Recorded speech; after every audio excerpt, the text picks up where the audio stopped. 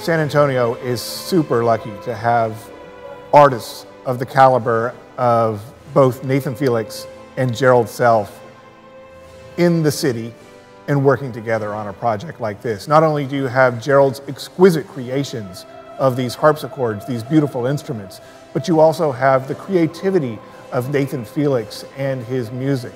And we, myself personally, of course, as well as those of us at Texas Public Radio, are so excited to hear what they come up with, and we're also very excited to share it with the rest of San Antonio and South Texas. I think it's brilliant. I mean, San Antonio has an amazing arts culture, and that's part of the reason that I spend a lot of time here and that I have a home here and that I frequent SAMA. And I feel very fortunate that SAMA has supported my work and supported my vision, and it's been a great collaboration and partnership for many years now.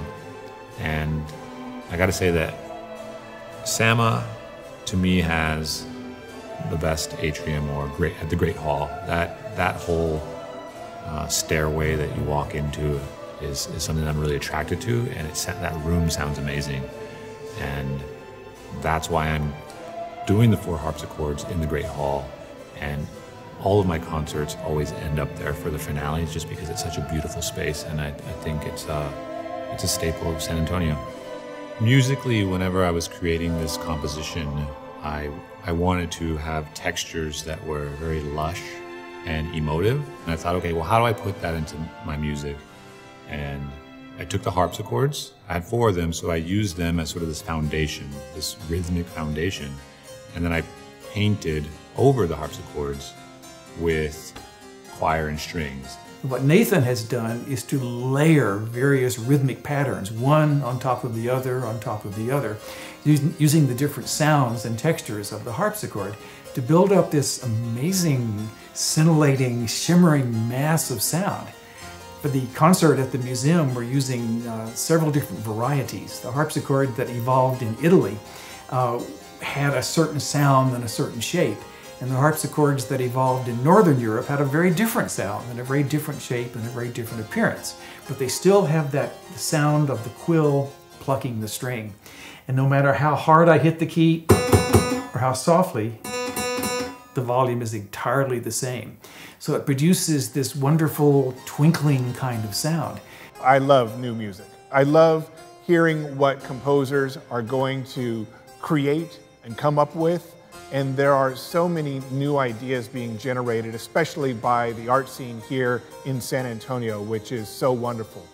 And secondarily, to have something like harpsichords, which is traditionally thought of as an old instrument, one that you hear in Baroque music from the 1700s, used in such a new and unique fashion, and 4 of them together, along with choir and strings. I can't wait to hear what this sounds like. Instead of looking at harpsichords as a classical Baroque instrument, I wanted to use it as more of a Americana way, like the songs are more art songs, and that's the way that I tried to connect visual Impressionism to my version musically. Well, for me, it's exciting to see and hear the harpsichord used in contemporary music, in a contemporary setting, as a valid musical sound, and not as some quaint, antique, instrument confined to a museum. Even though we're performing this in an art museum, it's very contemporary, and it makes the harpsichord into a contemporary instrument.